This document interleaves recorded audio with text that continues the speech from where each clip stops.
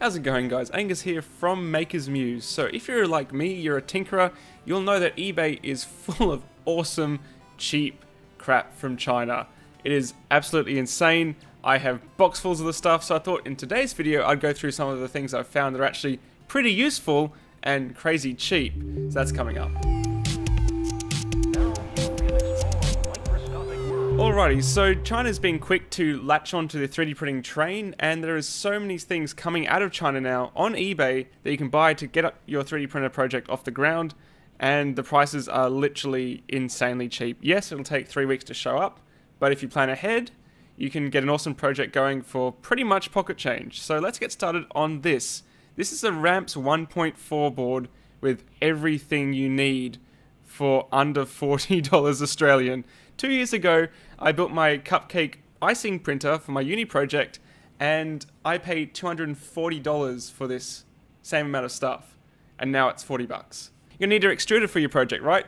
$12. This is a Bowden style extruder based off the E3D hot ends, and obviously just another rip-off made in China, but it's got everything you need.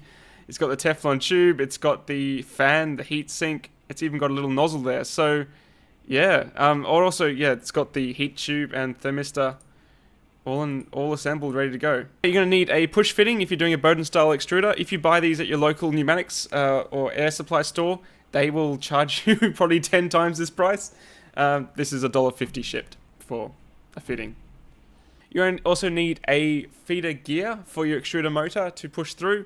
I personally like the stainless steel ones. They're a little bit harder than the brass ones, in my opinion, a little bit harder wearing. So this is a little $2 gear. They're basically all just pinion gears, but they work, so why not? I thought this one was pretty cute. So obviously a lot of these factories in China are getting these parts and they don't really know what they are. So they're giving them to some poor guy and like, take photos for our eBay page. So here's some extruder parts, and here's how they're supposedly meant to be assembled. Oh no, yeah, so I think that's pretty cute. They obviously just have these parts and don't know what they're meant to be doing. So, yeah. But $4 for a nozzle, Teflon lined, heat break, whatever. That's pretty cool. And you're going to need nozzles. Yeah, just search nozzle 3D printer and there is literally hundreds and hundreds of different types of nozzles. Some really interesting ones as well, like 1.75mm filament that goes down to 1mm, so you could have like a really fast coarse printer. Stuff like that. It's pretty interesting. But again, they're really cheap. They may not work with your printer, but $1 is certainly a lot cheaper than $27, which is the price we pay in Australia for the up 3D printer nozzles, which is pretty bonkers. And then we have these. This is 0.4mm drill bits for cleaning out your nozzle. Grab these regardless of whatever you're doing. You know, if you're not going to buy anything else on eBay, just get these lined up. $4, they'll turn up in 3 weeks. And when you have a blockage, you'll thank me for it because you just twizzle, that's the technical word, twizzle them up into the nozzle hot end when it's hot to clean any of the debris out, and then it'll just extrude like a charm. This has saved me so many times, and you will break them very quickly. So a 10-pack, I'd get like 3 10-packs to be honest. Give them to your friends when they're in trouble. Then you're going to have to move the axes on your 3D printer somehow. Well, you can get these Acme threaded rods for $7. This one's pretty short, it's only, that long, 100mm long, but you can get much longer as well. And also, if you're in Australia, Cupcake and CNC World, I can highly recommend those guys in Melbourne, I believe. They sell the Acme's threaded stuff locally in Australia, as well as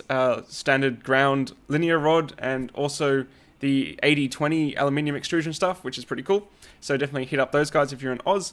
But if you don't want to use Acme threaded rods, you can use timing pulleys. So these are GT2, which in my opinion are the better timing pulleys to use for your 3D printer kit.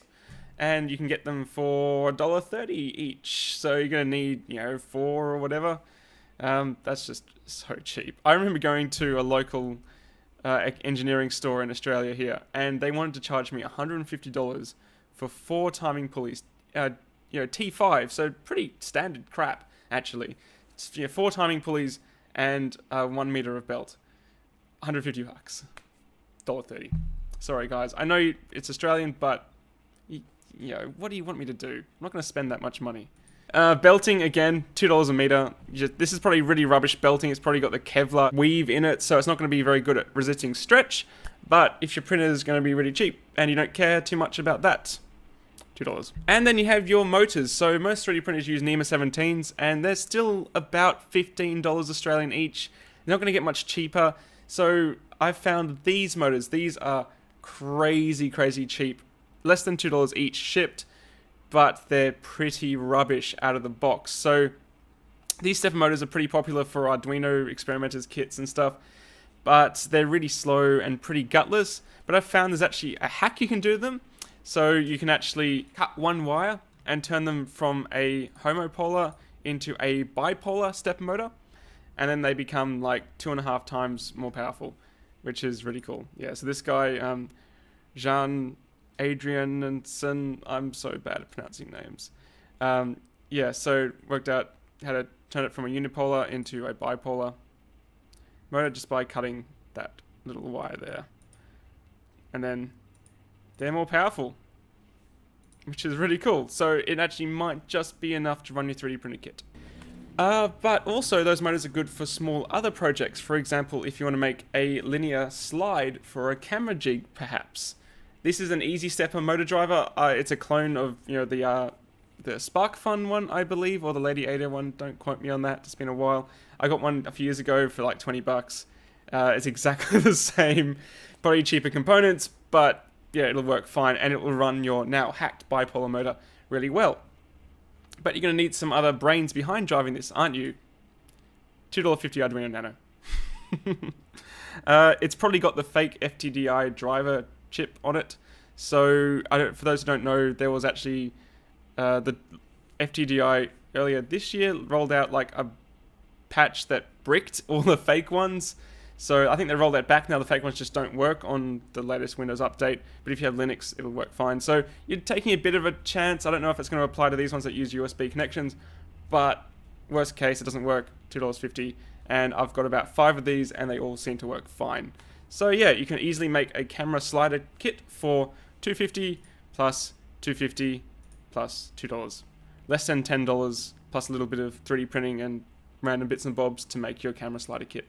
Pretty cool. And just on the Arduino Nano side of things, I don't do much Arduino stuff, to be honest, but you can get 37 sensors for 48 bucks. I really like the joysticks as well, so if you're doing any sort of classes with kids and you want lots of random sensors at your disposal while you're running a hackerspace, yeah, get these. And then gear motors. I like to build little combat robots and things like that, and I've been buying gear motors off eBay for ages. They are a little bit hit and miss. Their quality is definitely not that great, but if you're building any robots, particularly this one, I like this one a lot because it has a really long shaft. So if you just search for like 1000 RPM, 12 volts, 1000 RPM, 6 volts, or 500 RPM, whatever, that will generally land you in the right ballpark for what you're looking for, because eBay is so huge, so much crap on it. That will generally find you something that's decent enough for your purpose. And these can drive little 1 kilo platforms fine, you know, no problem at all.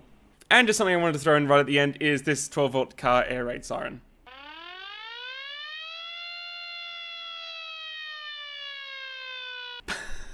$10.